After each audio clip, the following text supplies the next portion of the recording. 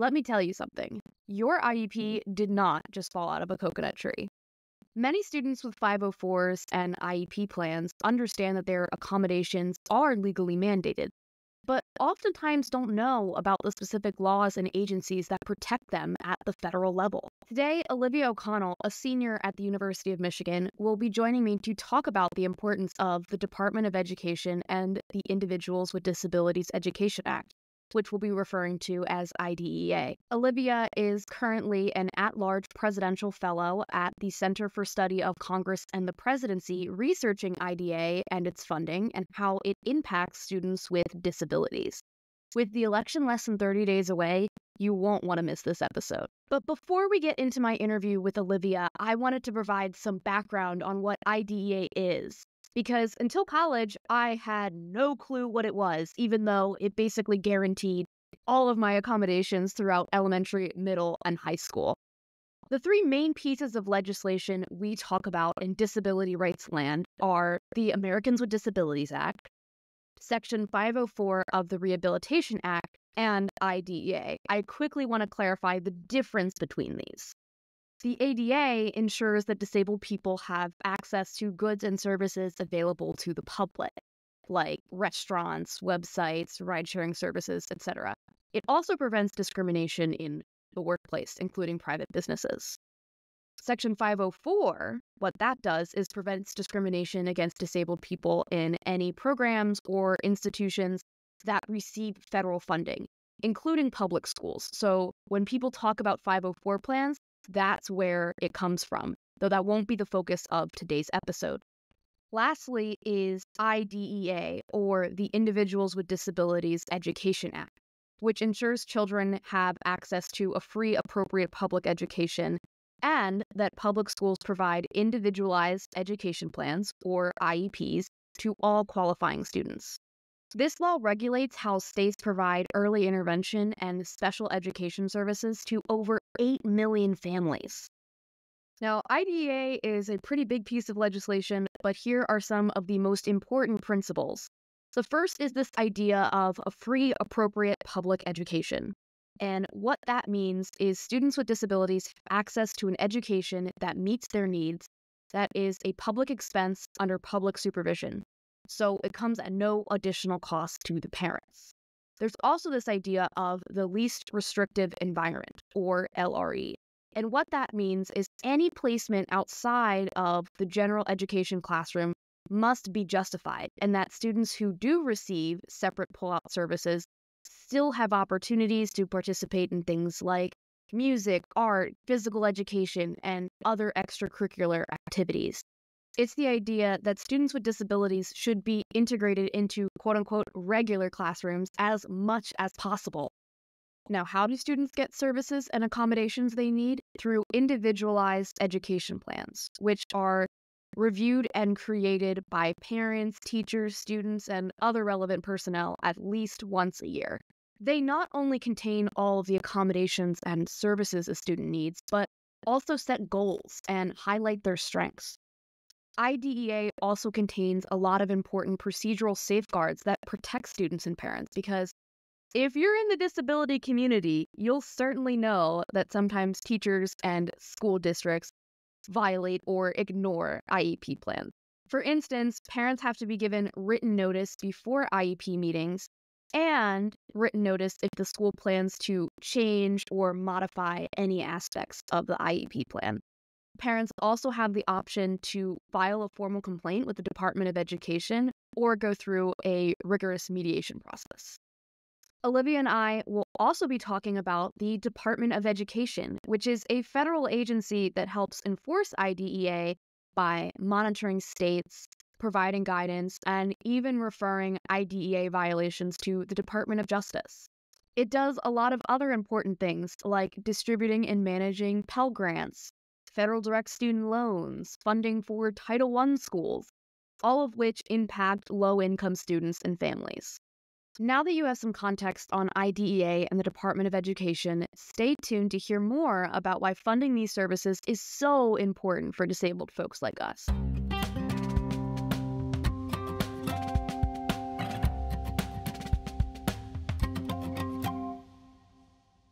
Welcome back to another episode of Blonde and Blind. This is the first episode I'm recording under a new name, but I'm very happy to be with another Blonde and Blind guest, Olivia. We actually met 2 summers ago in Washington, D.C., and she's doing a ton of amazing things. So I'm really excited you're here with me today. Hi, it's so good to be here. Thank you for having me on the podcast. So to get started, why don't you tell us a bit about what sparked your interest in politics and disability advocacy? Yeah, so I'm legally blind and have been visually impaired my entire life. I also have albinism. And so my interest in public policy, politics, social justice work was honestly sparked by my own experiences growing up in the public school system with a disability. I was very lucky that for the majority, if not all, of my time in K through 12 education, I had awesome people around me who taught me how to advocate for myself and made sure I had everything I need to succeed and have the same opportunities as my peers. But there were many times where even with having all those resources around me, I was treated badly by teachers or told I shouldn't be in their classes because I had a disability or denied my accommodations in the classroom. And situations like that sparked my interest in learning more about advocacy and social justice work.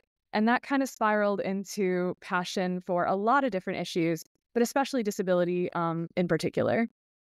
Awesome. I think I can definitely relate to that. I had a really great support system, but not everybody does. Not everyone has parents who can basically become amateur child advocates. It's basically a full-time job, making sure you get the accommodations you need and making sure that everyone has access to that is really huge.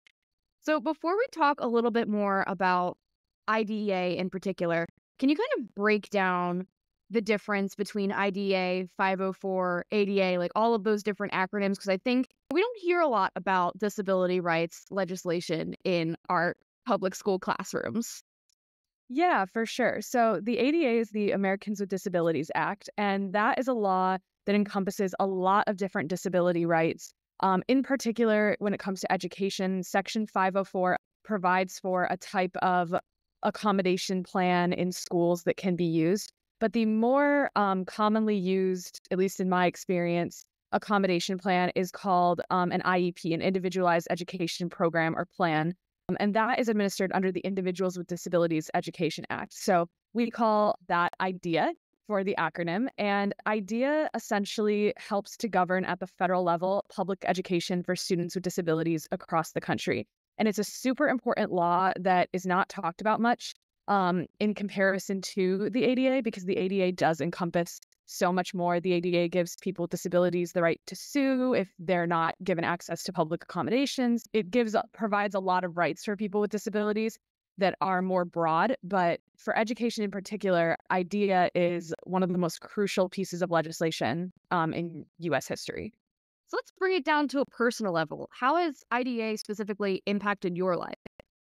So every accommodation that I had growing up in school that was necessary to level the playing field so that I had the same opportunities to achieve as my peers, all of those accommodations came through my individualized education plan through IDEA. So I had access to large font materials, the ability to sit at the front of the classroom and pick my seat, the ability to take breaks when I would get a migraine because my eyes hurt, the ability to have standardized testing, have extended time on that so that it was easier for me to read because it takes a little bit longer for me to read when I'm using my eyes for a long time. So a lot of different types of accommodations that truly just made it so I had a better chance at succeeding and could at least approach school and the entire schooling process from a bit of a more level playing field alongside my peers.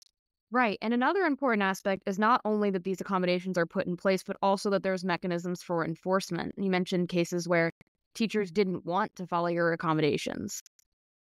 Yeah. So, I mean, I had one teacher who told me in front of my class to stop beating around the system. And essentially what he meant was that he believed that I was taking advantage of this law using accommodations, which he kind of clearly believed to be like perks and favors to like quote unquote get ahead.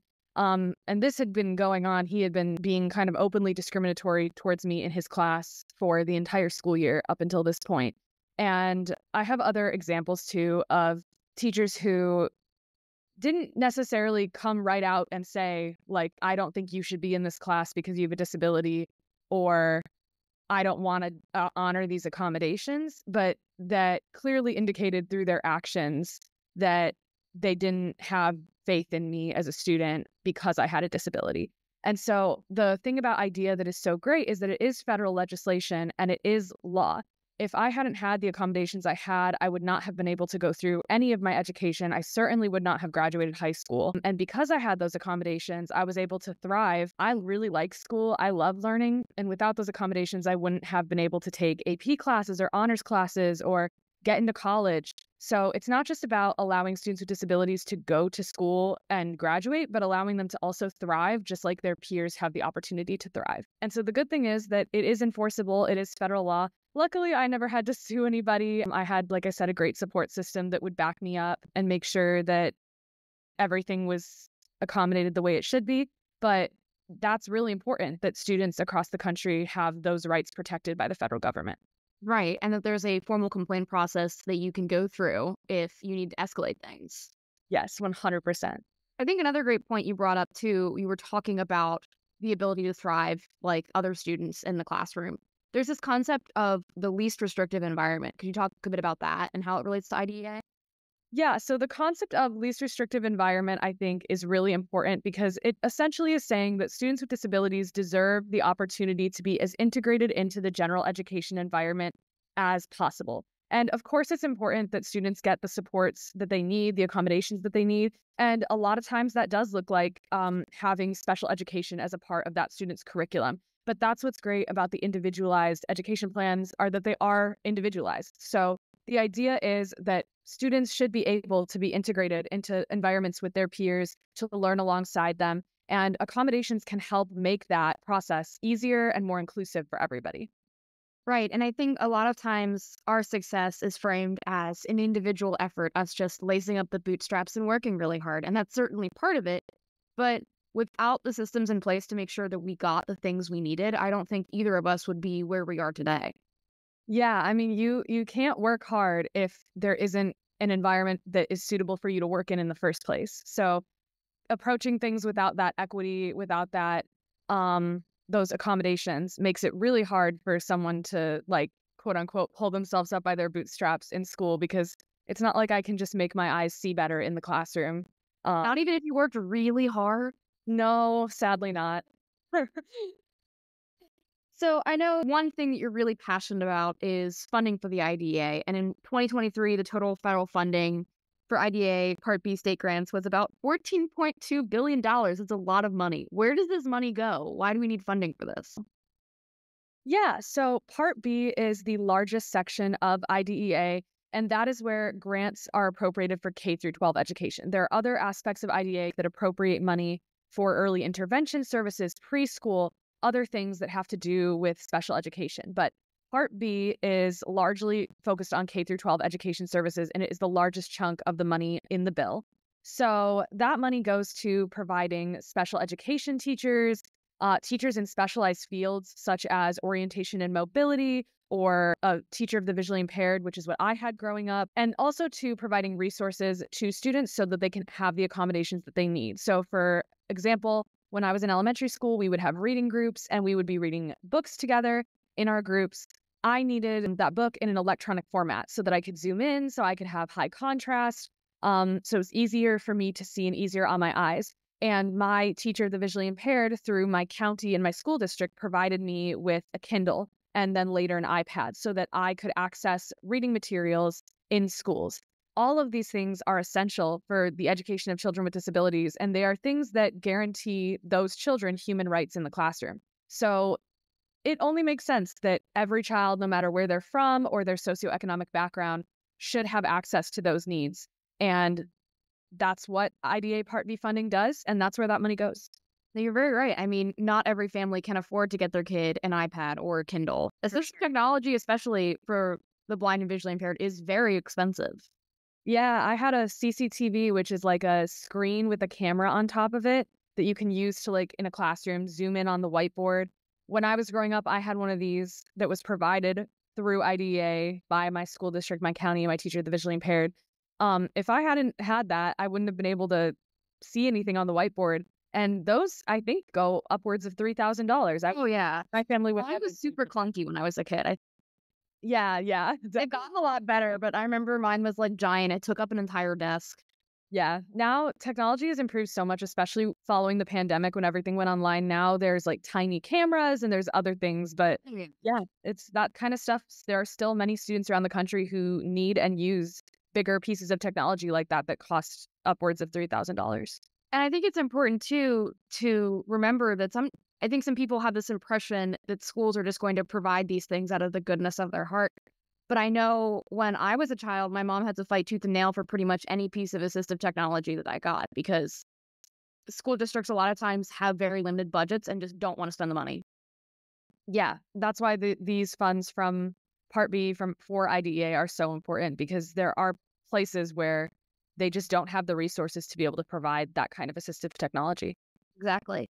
And so I know one issue you're really passionate about is full funding of IDEA. So what exactly does that mean? Yeah, so we talked about Part B, but the entirety of IDEA is a piece of legislation that originally started as the Education for All Handicapped Children Act. But when it evolved into IDEA, around that time, Congress pledged that they would provide up to 40% of excess costs related to states funding special education each year. Since then, Congress has never funded 40%. There have been a few years here and there where they've gotten close, but most of the time they've come not even close at all. They've funded less than half of that 40%, which leaves states struggling to make up for that excess cost.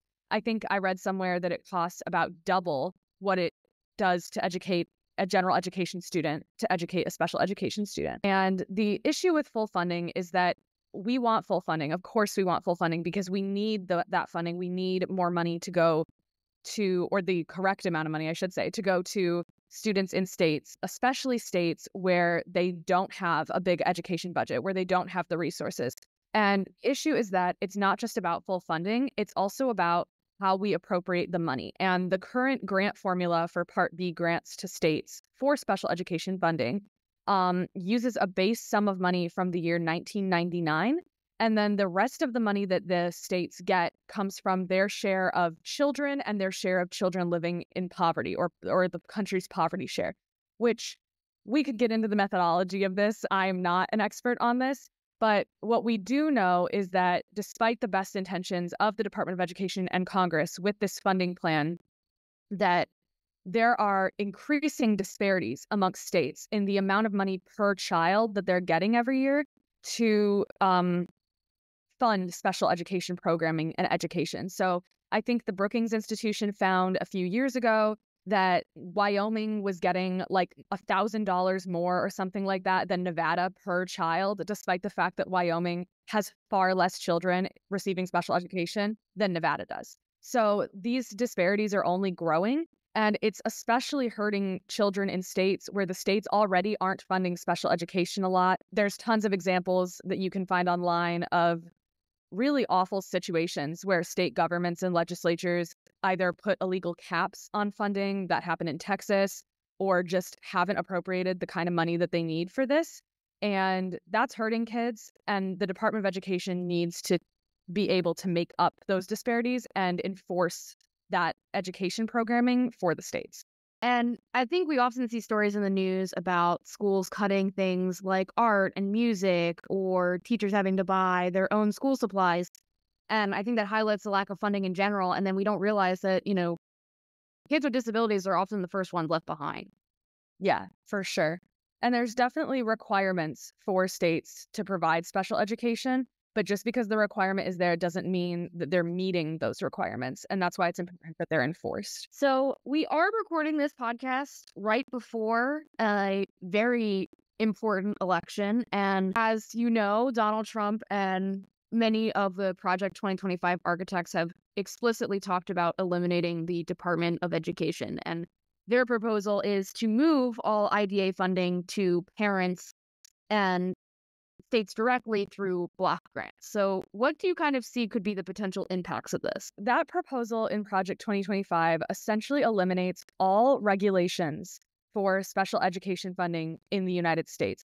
if there is no regulation attached to the money that they're giving to states, which that's what that means. They're just going to give states a sum of money. It actually, I believe, would go to communities, or I'm not, it's very unclear. It's not exactly a well thought out plan.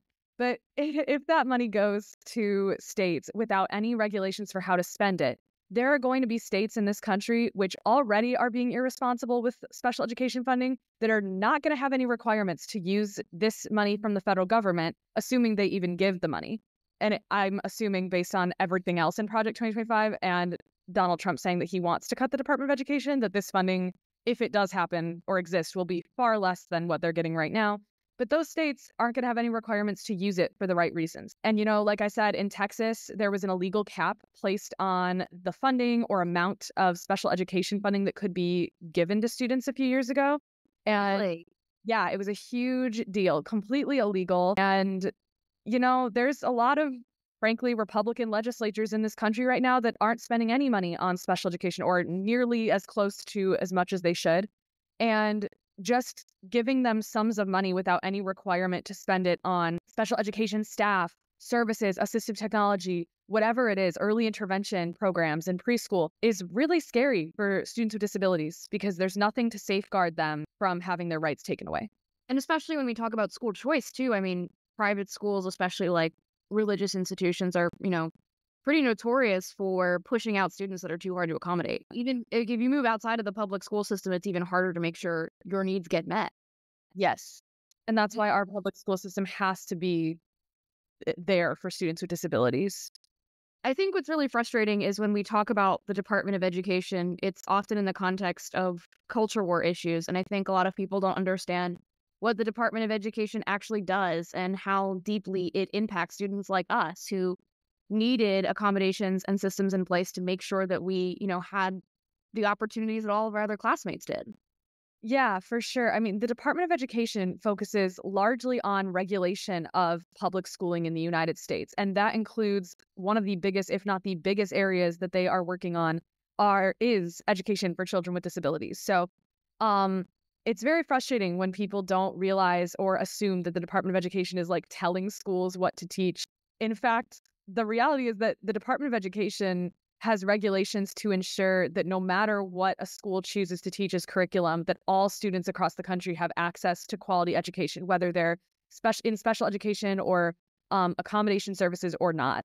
And that's really good because clearly there are problems within our public school system. There is a lack of funding broadly. There are issues where in states like Florida, the governor is changing curriculum, the college board's pulling out AP classes. There are a lot of issues around education, broadly speaking, in our country. And the Department of Education certainly isn't exacerbating those issues. In fact, I would argue that they should have more power to make sure that education is consistent across the country, at least broadly speaking. So for anyone listening to this podcast, what should they do if they want to take action and help make meaningful change in this realm of education? I would say in all caps, vote. Vote.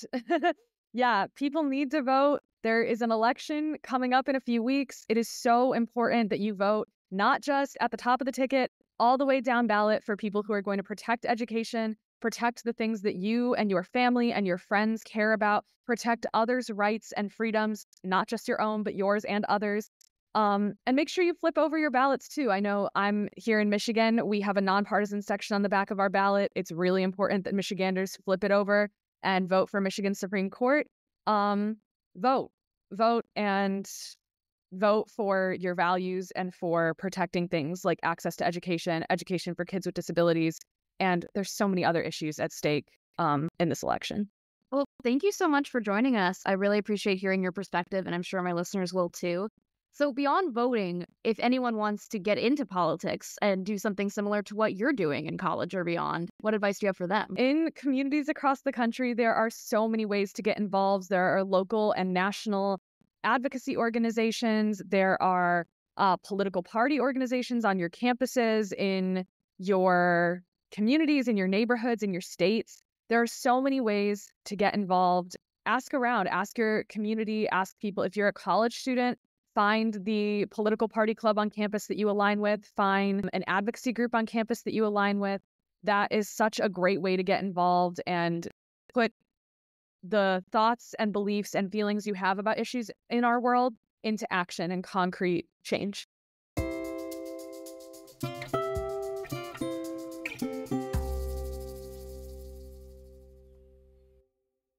Well, everyone, that was the amazing Olivia O'Connell. I hope you enjoyed today's episode, and if anything, I hope it encouraged you to go out and vote. I'll put some links in the show notes to resources about accessible voting options, but I think it's really important that we as blind young adults make our voices heard.